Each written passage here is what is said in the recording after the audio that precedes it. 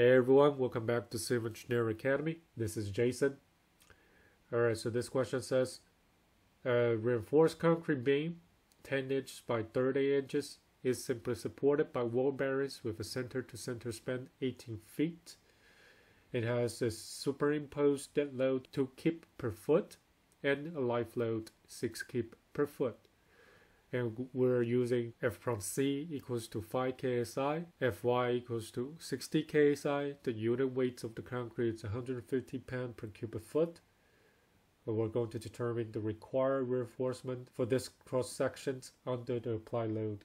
Okay, so this question is mainly referring to your PE reference handbook, chapter 4.3.2.2. This is where you're dealing with flexural strength in a beam. Okay, so as usual, I like to break it down into different steps. All right, so first of all, since we're going to design the reinforcement under a specific load combinations, so now let's take a look at ACI 318 and table 5.3.1. right? So your load combination is going to be 1.2 times dead load plus 1.6 times life load. All right. The life load is pretty straightforward. We use 6 kip per foot, which is provided by the question. But the dead load, you have to be careful. So in addition to the superimposed dead loads, you also need to account for the self-weight of the beam. Right, so your dead load is actually a composition of self-weight of this concrete beam plus the superimposed dead load.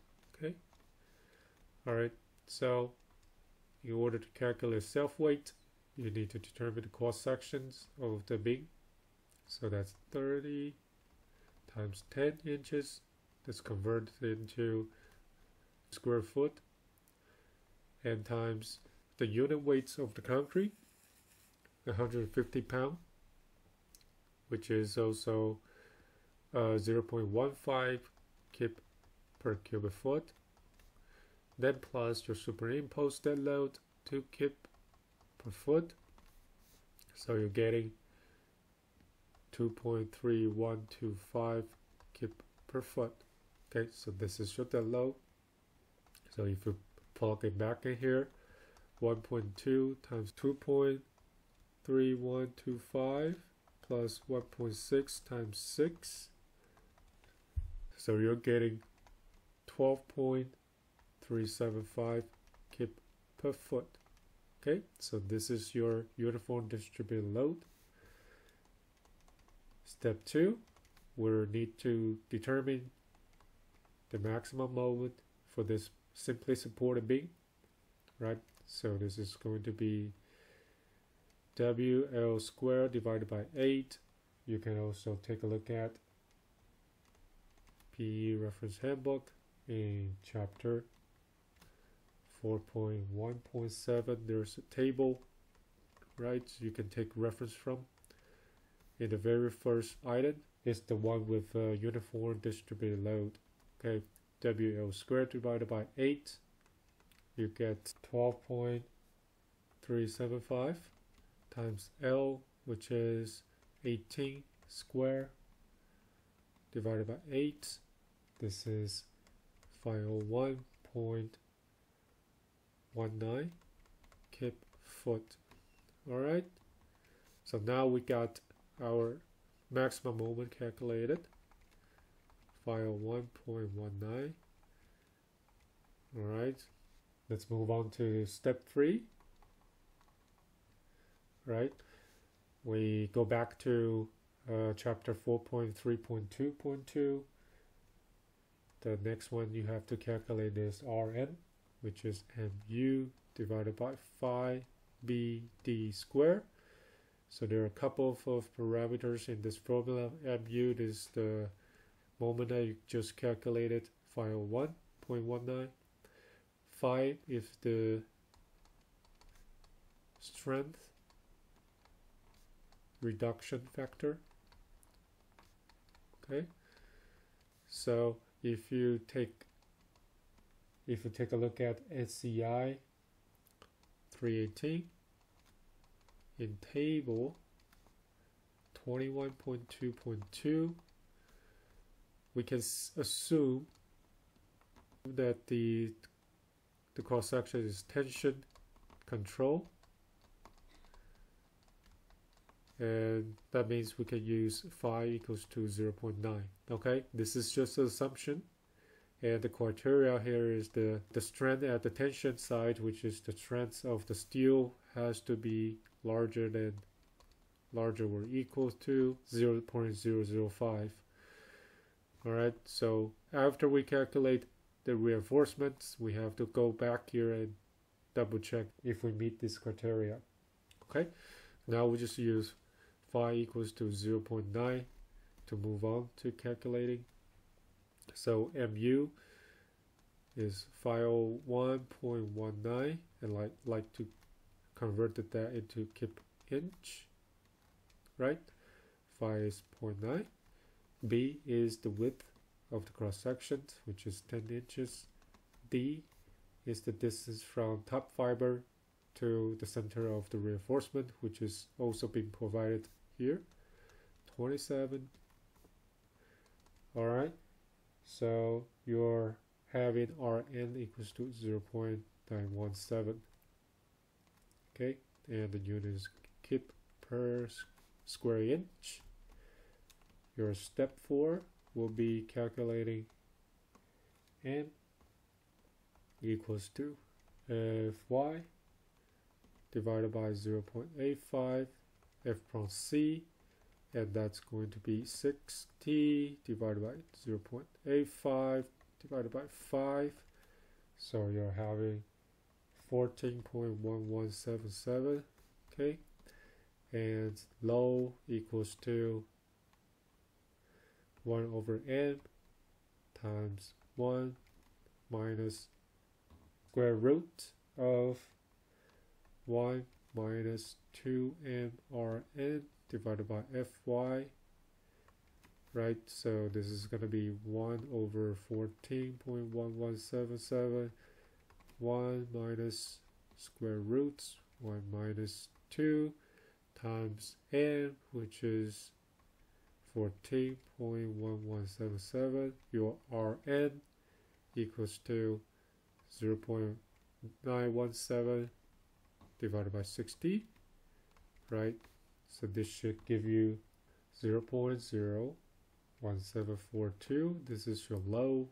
Alright, then finally your AS equals to low times BD, which is 0.01742. B equals to 10, D is 27. So you're having your reinforcement area 4.7 inch square.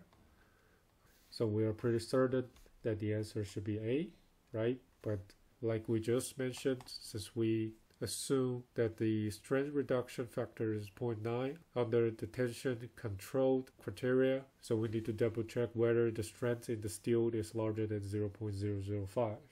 Okay, so in the same chapter, there's a graph showing like this. So this is your compression at the concrete block, right? This is A, and this is your tension at the reinforcement.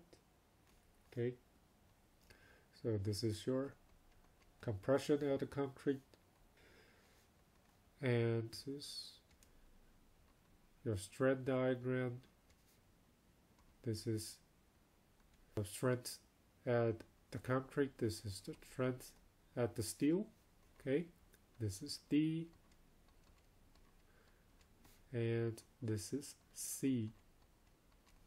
Okay, so in this chapter we have the formula to calculate A, which is ASFY divided by 0.85 F prong C divided by B.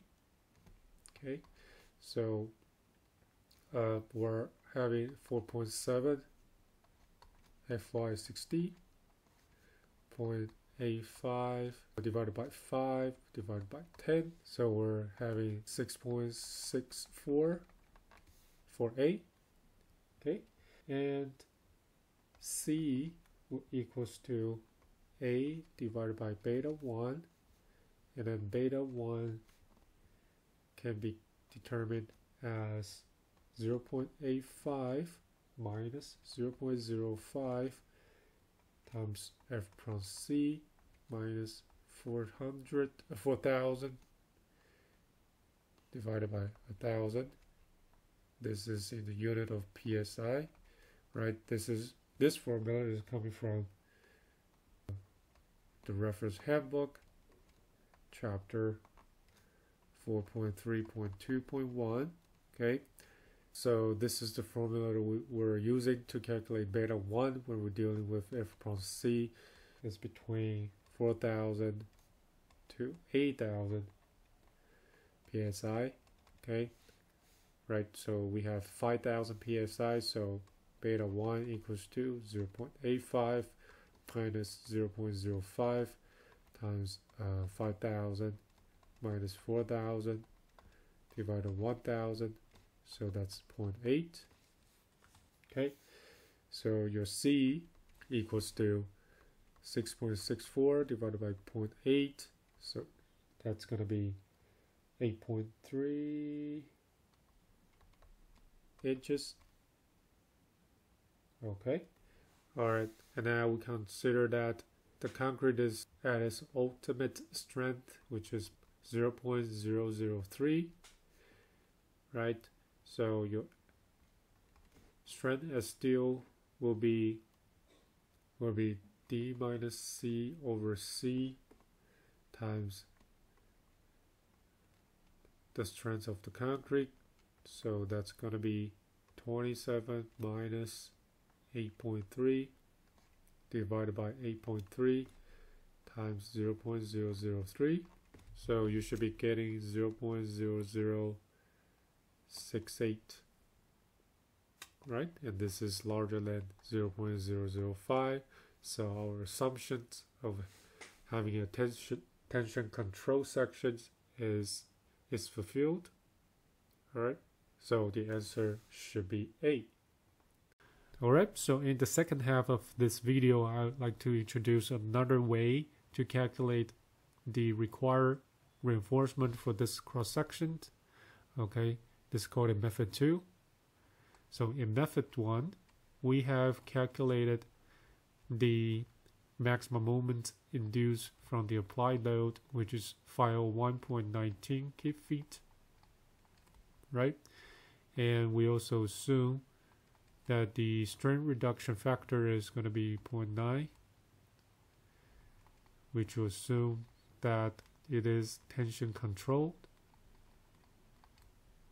right?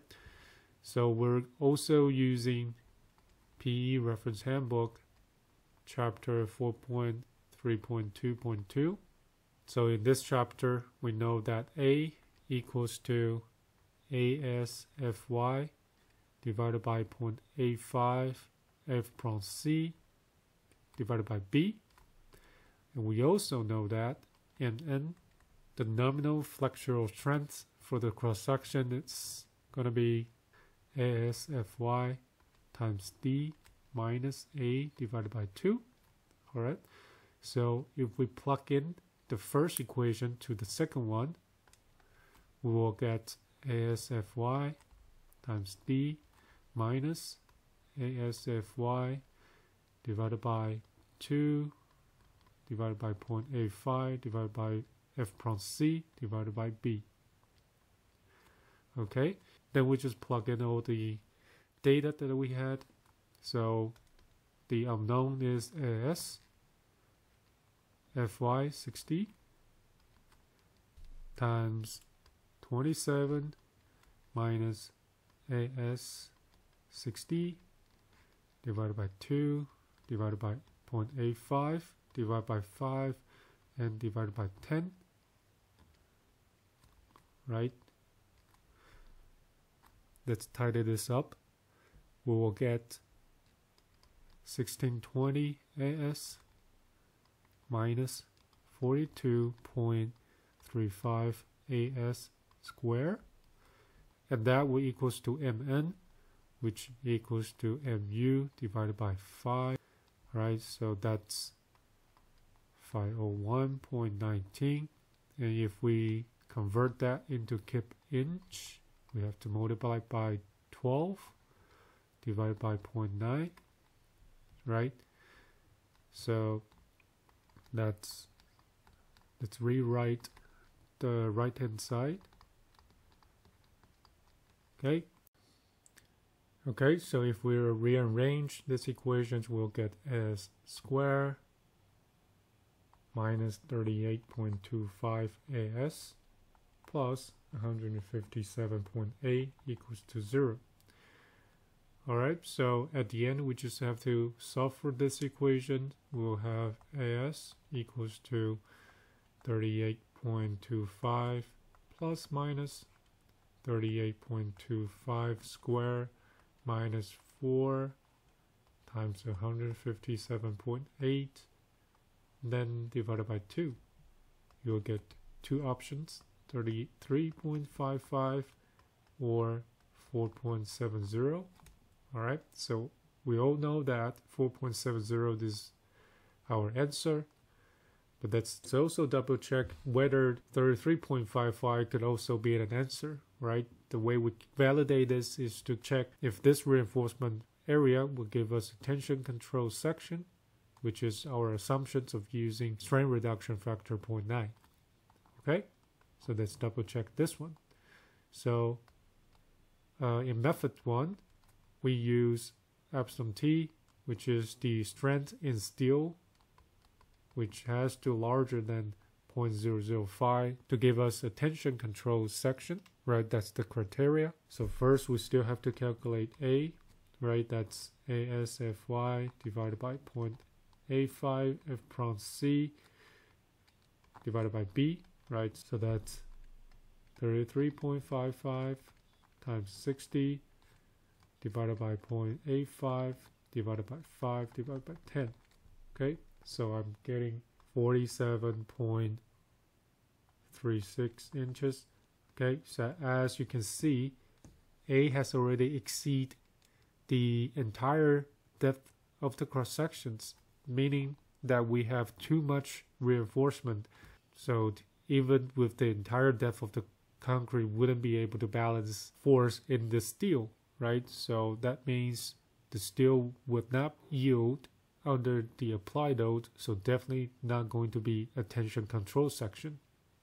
Okay, so that means this options would not be our answer. Okay, so we still have to pick 4.7, so that's answer A. Alright, I hope you enjoyed the video. See you guys next time.